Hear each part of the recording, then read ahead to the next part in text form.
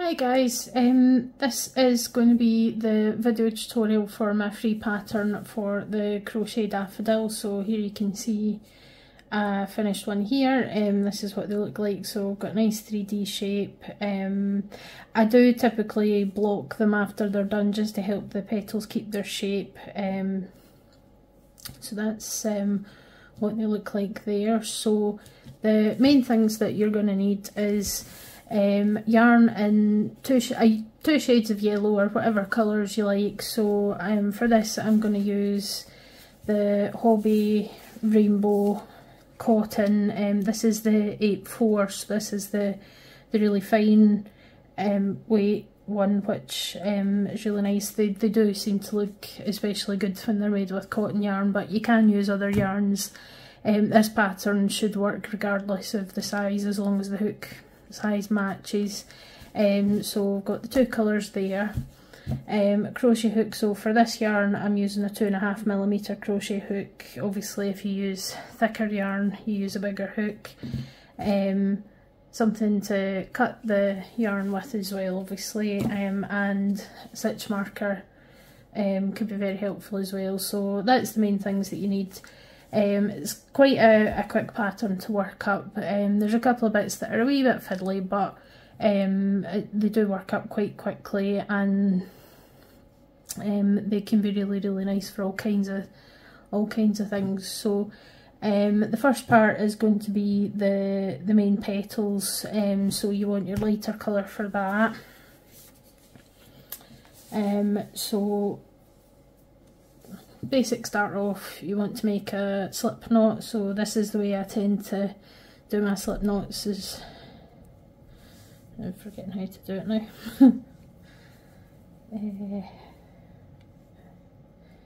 Yeah, so like that, and then pull that through. Put that onto your hook. So start off by chaining 10.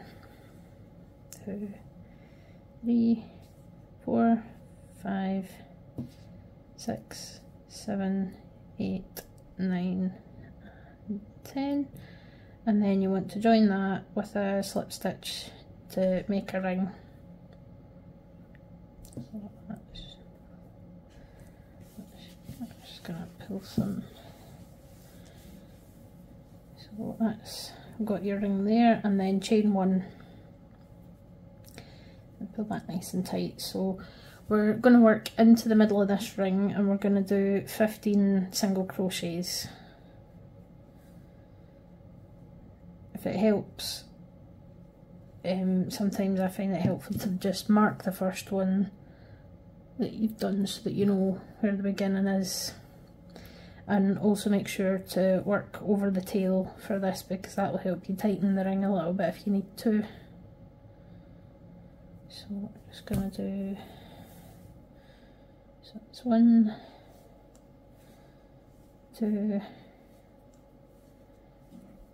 3, 4,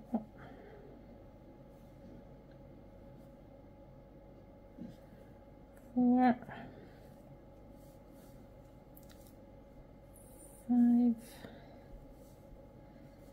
6, 7, 8, 9, 10, 11, 12, 13, 14, and 15. Okay, so once you've done 15, we're going to slip stitch into that first stitch. So pull that nice and tight, and that's you got your first ring of stitches there. So then you're going to chain 1. So the next part is we are going to do 2 single crochets into each of those stitches that we've just done. So we're doubling the number of stitches. So you do 1 single crochet and then mark that as your first one.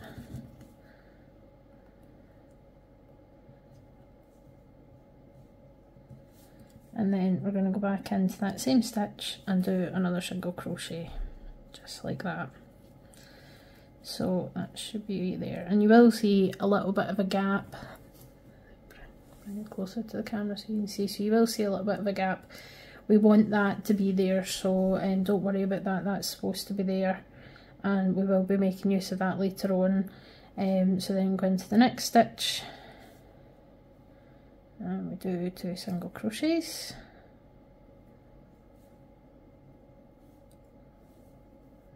and then we're going to do the same in the next one. So we're just going to keep going like that all the way around.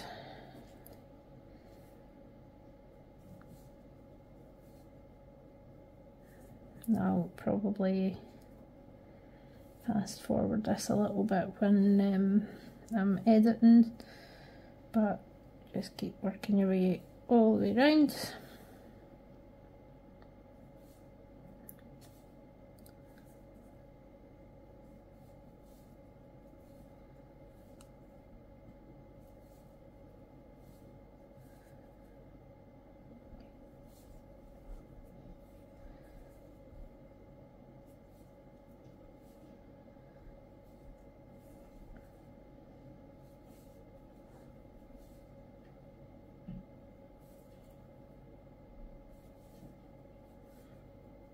Just make sure you're doing 2 in each one. For this, the number of stitches is quite important because of the way the next row is going to work. If you don't have the right number of stitches at the end, then it's going to look wonky, so make sure you're keeping track, and if in doubt, count them, which we will do in a minute once I get to the end. Pretty sure I've got them all, but we want to make sure. We should be finishing this with 30 stitches all together. And there's 2 in that one.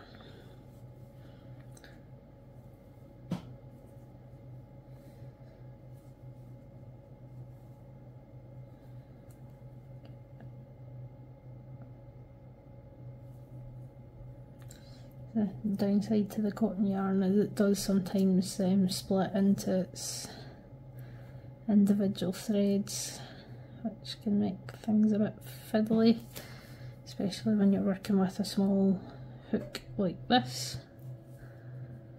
But that should be the last one. Okay. So just gonna count these to double check. So the best way to do that is looking at the V's along the top. So 1, 4, 5, 6, 7, 8, 9, 10, 11, 12, 13, 14, 15, 17, 18, 19, 20, 21, 22, 23, 24, 25, 26, 27, 28, 29. Okay, so I've missed one somewhere. That's okay. If you miss one, if you're missing one stitch, then an extra one in the end will still make it work. So, but just make sure that you have 30 stitches all together. So now that's done, we are going to start the next round. So this is where we make the nice petal shapes. So essentially it's a repeating pattern where we're going to do 2 stitches in each stitch, but the height is going to increase and then decrease. So for the first stitch we're going to do a single crochet to start, and then you can mark that stitch so that you know that's the start of the round.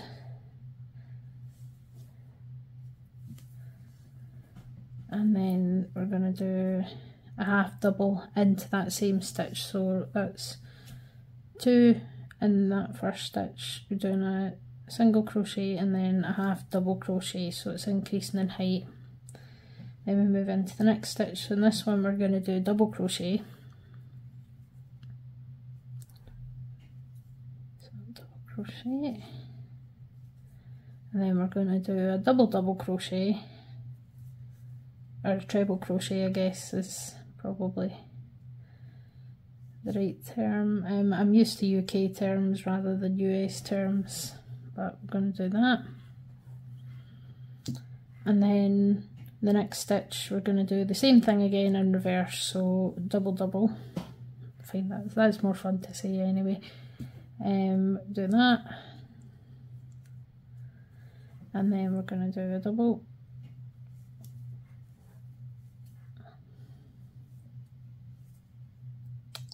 and then the next one we do half double, and then we do a single.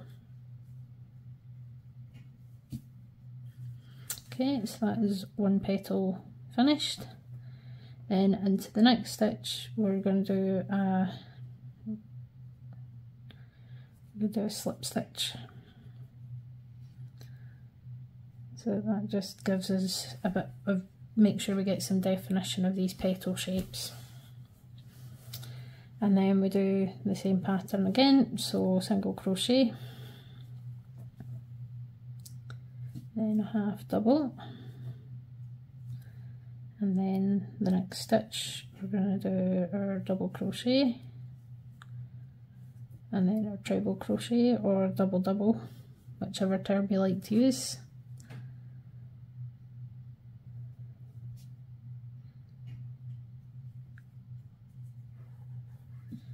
And then we do the reverse again.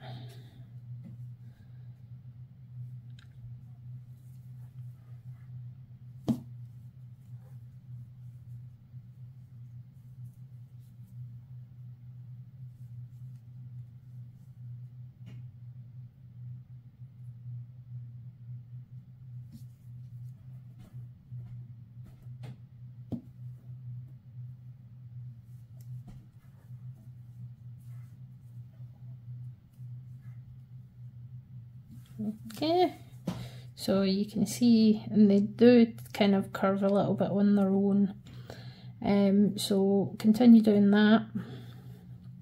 So you'll end up with 6 petals. That's why you needed 30 stitches.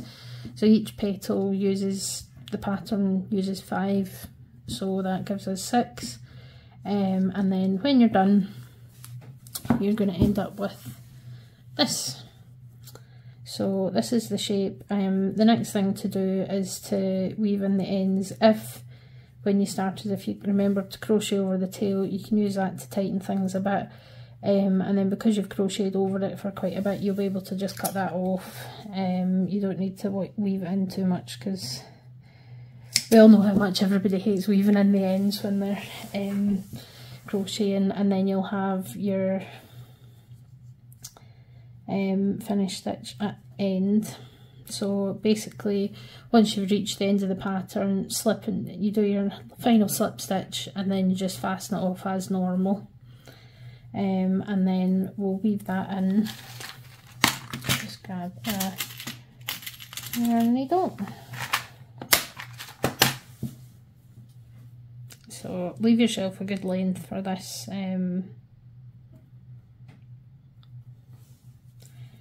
Just weave it in a few times. So I usually sort of decide where the back's going to be, and then just go through a couple of stitches around the back, except it doesn't want to go through.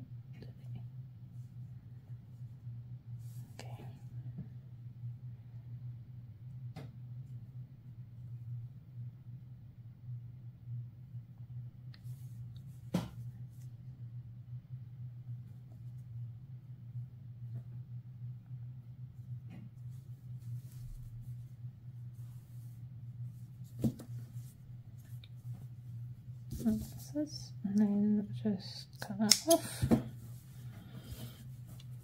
Okay, so that is the petal shape. So this is the more complicated bit. So you want to take the other colour that you want to use for the trumpet part of your daffodil here. You can use the same colour if you like, but I like to add slightly darker colour just for a bit of interest. So you want to hold the yarn behind the wrong side of your petals, and you'll see just here, bring this closer to the camera so that you can see. So we've got these holes, which is where we did the increases, the 15 increases in the second round of the petals. So you want to put your hook through one of those and then use that to pull a loop. Bit fiddly this is, as I said, it's a wee bit fiddly to get started, so you want to pull a loop up, then hold the tail with a finger so it doesn't pull all the way through. Put your hook through, so you're putting your hook right through the centre, pulling up a loop and then pulling that through. So that's you now secured the yarn through. So we're going to essentially do a round of single crochet through each of these gaps. So put your hook through. So remember, we're putting it through the gap there, pulling that up, and then through the middle, grabbing your yarn. This bit requires a bit of careful tension control as well, so just take your time, there is no need to rush. So through one of the little holes again, pull it up, through the middle, pull up a loop and then pull it through. So we'll do that again, so in the next hole, pull it up,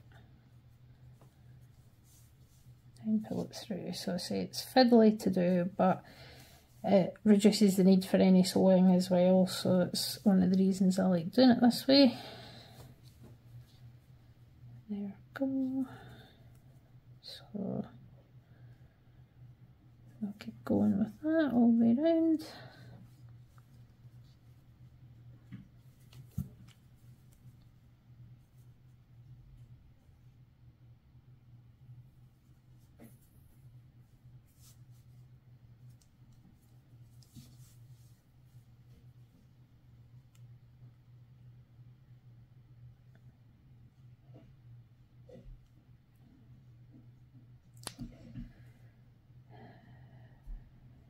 I say it is fiddly to do, so don't worry too much. There we go.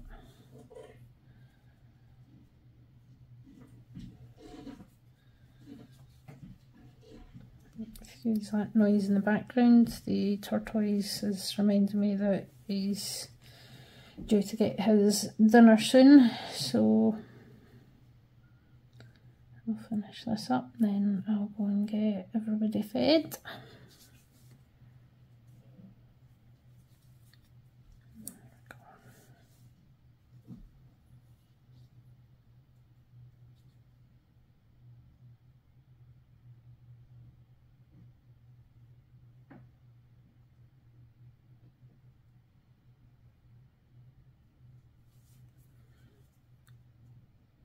I know it looks kind of tedious, this.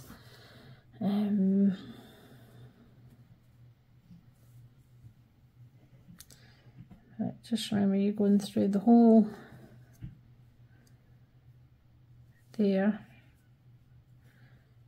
so you can see where it's going, and then you pull on the loop up, and then you're going through the hole in the middle and pulling your loop up.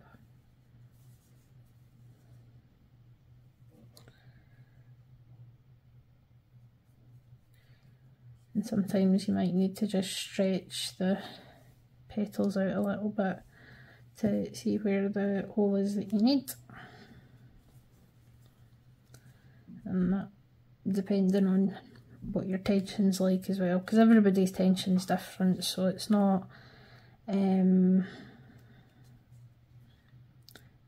even, you know, same person on a different day, their tension can vary a little bit as well. I know mine does, because I do have arthritis in my hands, which means that some days they're quite stiff and sore, so anything detailed can just be a wee bit more fiddly for me, but that's, so this will be the final one. Okay, and then we're going to start the next round. So to continue crocheting this, we're crocheting in a tube now essentially. So what you want to do is get the working yarn.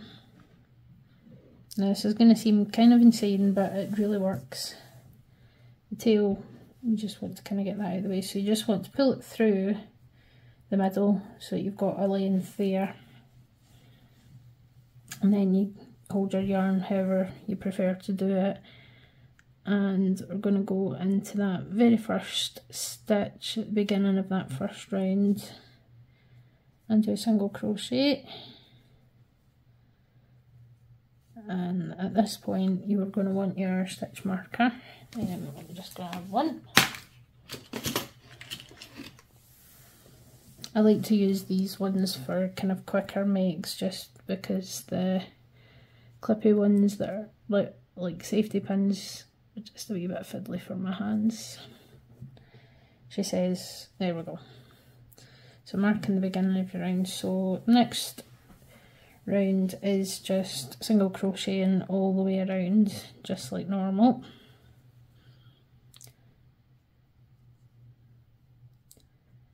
And because of the way we've positioned our working yarn, you'll be able to just pull both through the centre as you need to. It's not going to get trapped, don't worry.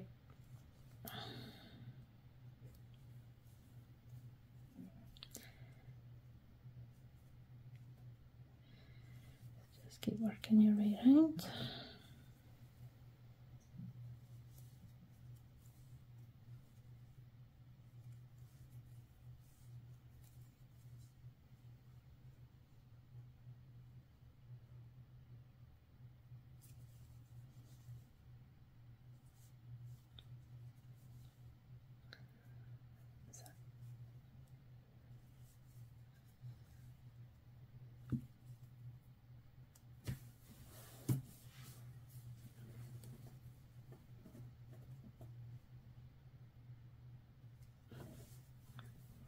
Almost there.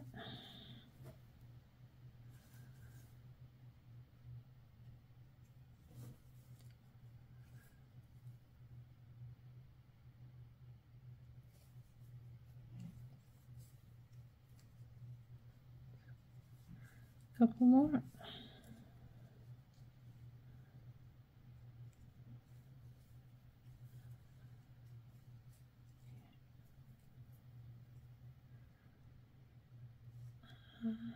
One last one. So you should end up with about 15 stitches, although the exact number for this part doesn't really matter too much. If you've got a couple more, a couple less, not the end of the world. It just affects the shape of the trumpet a little bit. So the next round we're going to do some decreases in the mix, just to give it a bit more shape and so it doesn't flare out too much.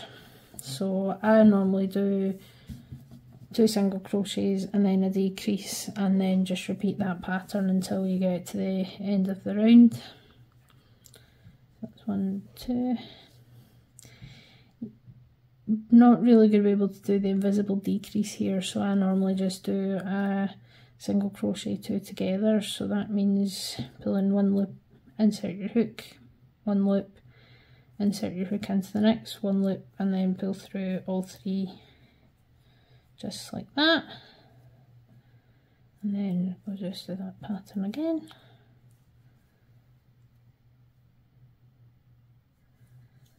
I say you don't have to be too exact about it for this part. It'll still look pretty good.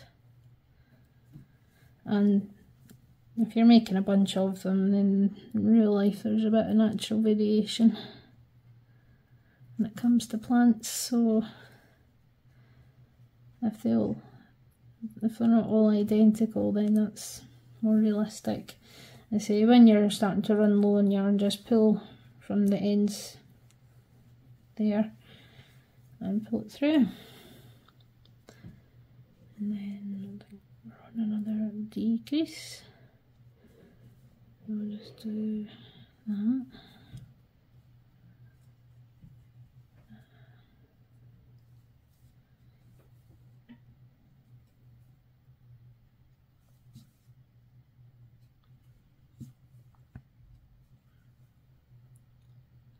And one last decrease. And we're all good. Okay.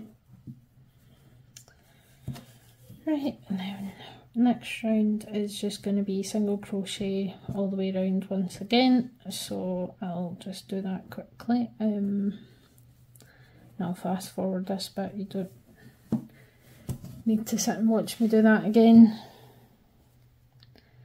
in real time.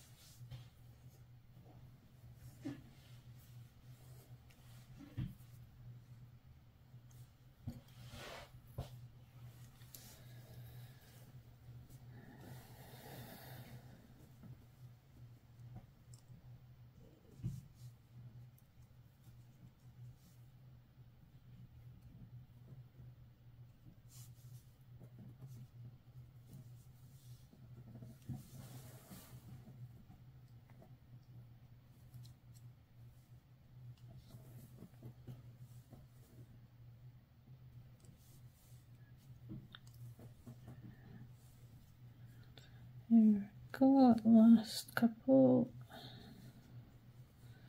stitches in this round. Right, and then that's us now on to the final round where we're going to add a bit more texture to the edges of the trumpet essentially. So we're going to do a repeating pattern of a single crochet,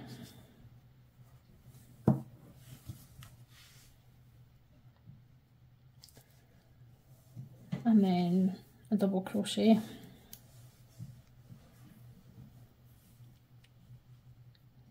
and just untangle myself a bit. So then we do double crochet into the next stitch.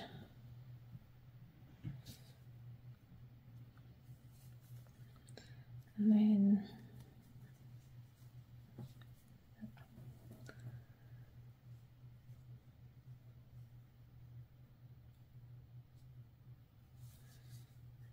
single crochet and treble crochet, or double crochet, sorry.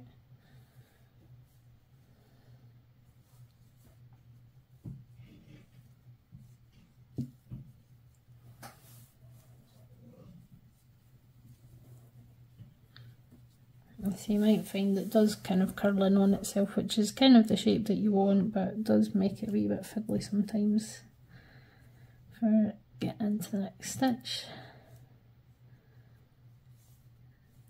Single crochet Again, you don't have to be too exact about this, you can vary it a little bit more if you want to, just to give yourself different shapes.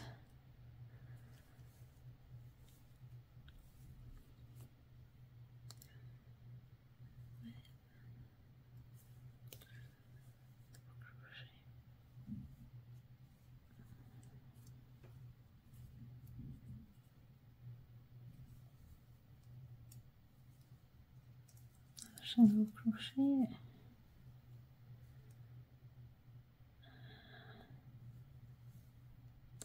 and double crochet, and once that's done, final part. So just to finish it off neatly, I'm going to do slip stitch into that first stitch, and then leave yourself about 6 centimetres at the end off, and then you can pull working yarn out and you can fasten off.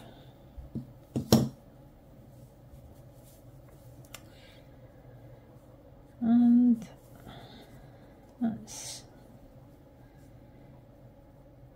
you. So then you just want to weave in your ends.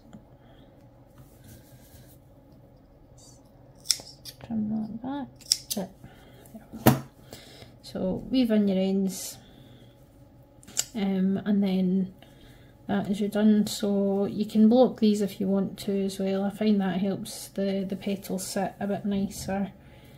And then you can attach a backing, attached wire, attached leaves that you've crocheted and things, or it probably works very nicely being sewn onto clothes, onto bags, anything like that. But that is how to make a no-sew crochet daffodil. So hopefully that was helpful and everything was clear. But as with any of my patterns, whether they're free patterns or not, if you have any questions, any suggestions, any issues with anything, or need a bit more help, get in touch. I'm more than happy to help however I can.